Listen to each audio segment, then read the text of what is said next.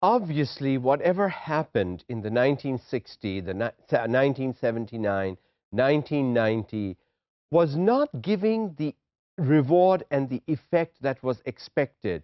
And therefore, yet again, in 2000, we come across education for all once again at the United Nations. And what this says is that by 2015, it gives you 15 years to make sure that children, particularly girls in difficult circumstances and those belonging to the ethnic minorities, have access to and complete free and compulsory primary education. So look at this now. We are talking of the developed world, okay? In 2000, giving 15 years to make sure that girls receive primary education only. That's where the target stops. And this is 2014 already.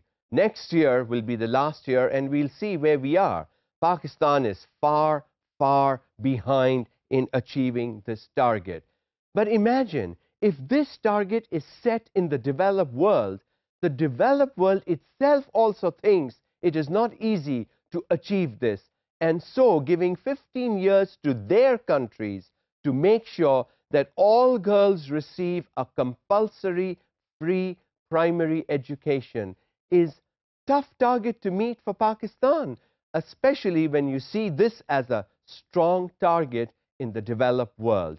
As we turn the millennium, as we enter the 21st century, we are still looking for 15-year targets to make sure that our girls receive quality primary education.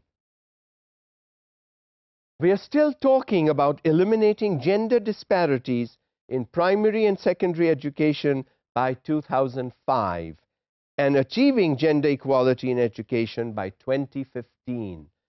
So 25, we are looking at 5 years to provide equal opportunities, equal facilities, equal standards, the same quality of teachers, and then giving 10 years to make sure that girls also receive the same quality education. This is a tough target. If the developed world needs to set this target for itself, we need to set a much more stringent and tougher target for ourselves. We are way, way behind the 2015 target in Pakistan. Then, of course, there was the Millennium Declaration at the United Nations, again in the same year 2000, at the turn of the century. And we're going to look at two goals particularly that this declaration set. Goal 2 of the Millennium Declaration was ensure primary education for all. See, we are still talking only of primary education. We haven't moved to secondary, college, university, professional education. There is disparity at the lower end. Unless that disparity is met and overcome, we will not be able to move ahead. Goal 3, promote gender equality and empowerment of women. We want the girls and boys to receive the same education, to follow the careers of their dreams, and to become what they want to be. How do we empower women if we never provide them with quality education? Empowerment will not happen if our women remain illiterate. Empowerment will happen when women can pick up and say, here we are standing next to you, and here we want to move together with men and women working together towards the common good of the country.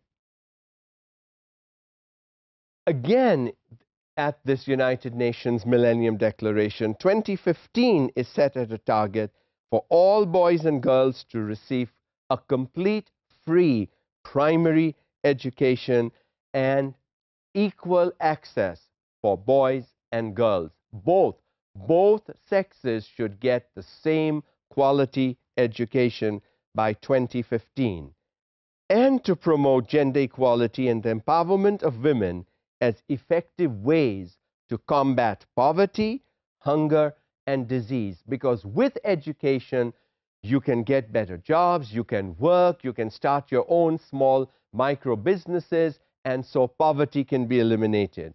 When there is more money coming in, there is more food on the table, there is better quality of food on the table, hunger is eliminated. And when more money comes in and you get better quality food, diseases and sickness are abated. So, if women will be allowed and permitted to get equal access to education by 2015, obviously next year these people will be meeting again and setting another target depending on how many countries have met the target to what extent.